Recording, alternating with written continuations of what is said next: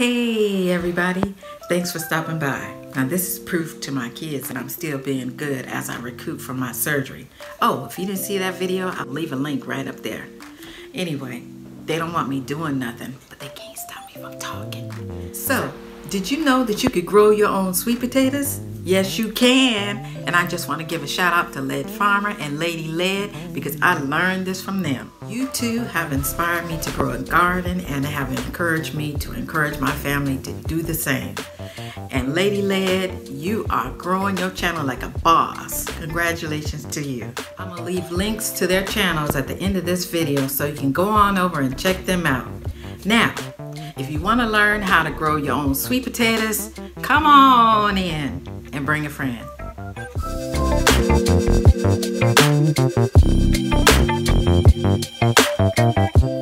All right now, so the first thing you're going to need is some organic sweet potatoes. You can't use the regular ones in the grocery store because they're usually sprayed to keep them from sprouting. Now, next you're going to need a vase or a glass that you can set the sweet potato down in, and I just happen to have this vase that I could set my sweet potato down in.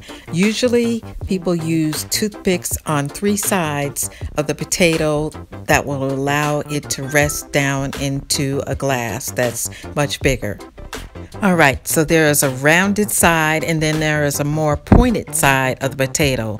You are to put the rounded side down into the water and the pointed side up.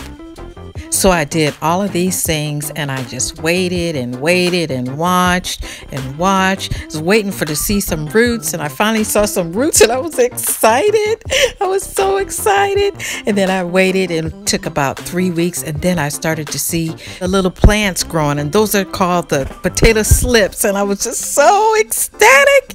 It did it. I did it. Now those are the plants that you see right there. Now each one of these plants will grow its own root system, and once they are established, you can separate them and plant each individual plant with its root system in the dirt.